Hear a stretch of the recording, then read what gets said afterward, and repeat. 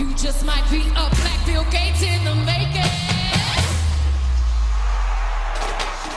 It is the Beyonce performance that has angered many in the law enforcement community, and that's new at 10. She could be facing some backlash in Tampa for her upcoming concert over her song Formation. Crystal Clark live outside TPD headquarters. Why, Crystal? Yeah, Mark, apparently Beyonce has ticked off police enough that many of them here in Tampa are refusing to work her upcoming concert April 29th. Police now have 2 months to try to fill those empty shifts. Might be a black Bill Gates in the making.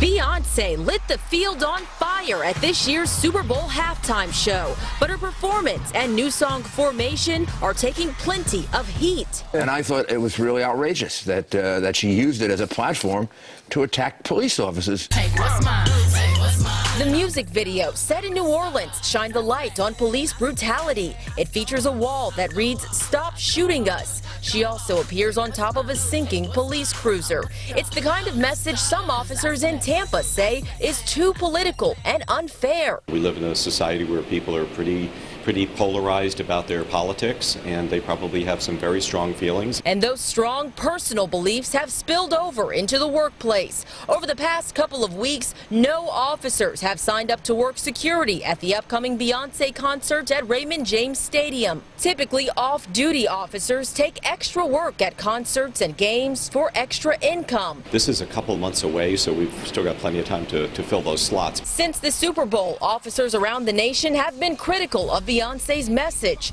Last week, a Detroit sergeant's Facebook post sparked an internal investigation. The post read, "If the dance troupe at the top is okay for this year's halftime show, then the one at the bottom should be okay for next year, right?" Would that be acceptable if a white band came out in hoods and white sheets in the same sort of fashion? We would be appalled and outraged. Tampa police officials say not having officers in uniform at the April concert that's expected to sell out is a security risk, and one they're not willing to take. Regardless of how controversial it might be, or who the artist might be, or the politician might be, we're going to staff it because we have a responsibility to do that.